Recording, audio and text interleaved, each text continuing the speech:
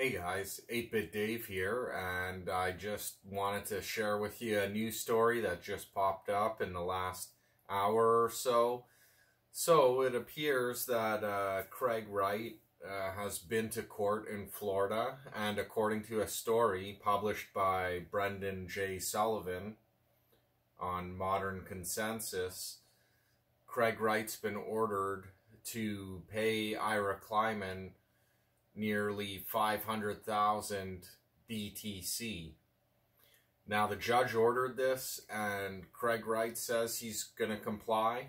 So if that's the case and he does comply and he has all those keys, then I guess he isn't fake Toshi but the Satoshi, or at least part of the team with Dave Kleiman, the deceased.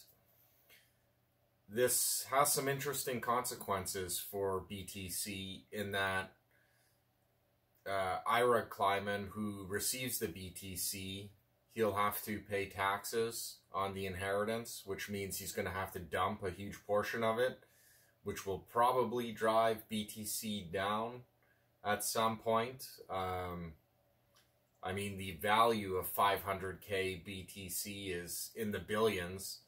And unless he's got $1 billion kicking around to pay taxes, he will have to sell some of it. Interestingly enough, in the interview where Brendan asked him the question, will this affect coins on the other chains? Craig said no, because the judge said he had to surrender the keys for everything they worked together on. So he simply could move his coins on BSV to other addresses, and they would be safe, and they're not part of the judge's verdict at all. So I'm going to be watching this and see what happens. I mean, it would be huge to see hundreds of thousands of BTC moving. It might cause a little bit of a panic in the market. It's very interesting times in crypto right now. So we'll see what happens. One other thing that I wanted to mention that I noticed tonight as well is the CEO of Overstock has had a, how do we say it, a very unusual interview with Fox Business, where he claims the deep state was asking him to, I don't know, get involved in things to do with Hillary and Trump, and